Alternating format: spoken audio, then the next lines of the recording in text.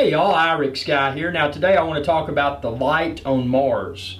And now if you haven't seen the reports, there's a lot of reports of a light that was captured by the, what's the name of that rover that's on Mars? The Curiosity. And a lot of people say it was a rock, and people have other theories as well. The scientific community is all across the board. But what I want to talk about is my theory. And before I do, I'd like to encourage you to share this with others. I don't know if I'm right, but tell me what you think.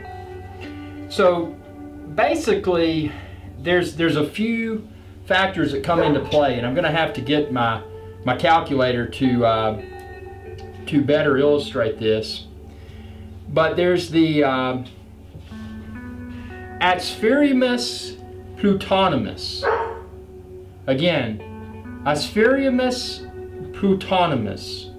So to visualize that, what you would want to do is get a calculator, and you will simply type in, and I encourage you to do so and see if you get the same results.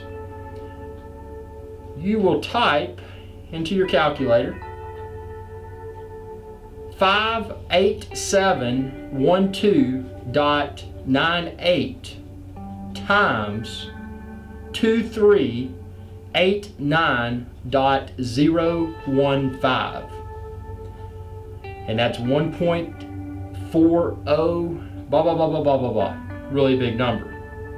But to support my theory, if you look at that number and you take that number and divide it by 6, 2.33777 blah blah blah. Now multiply times 7.2.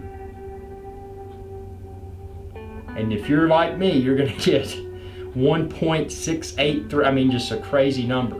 But what's significant about that number is that when you look at the color temperature of various lights, and then you look at the picture of the light on Mars, you might see a similarity there. So is the light on Mars the result of some sort of alien being? I don't think so.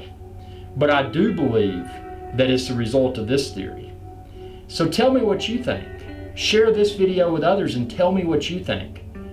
Why is that light on Mars? And why is it creating so much buzz around the world? And be sure to subscribe if you haven't already. YouTube.com/IRIXGuy, and enjoy all of my videos. Thanks for watching, and y'all have a good day.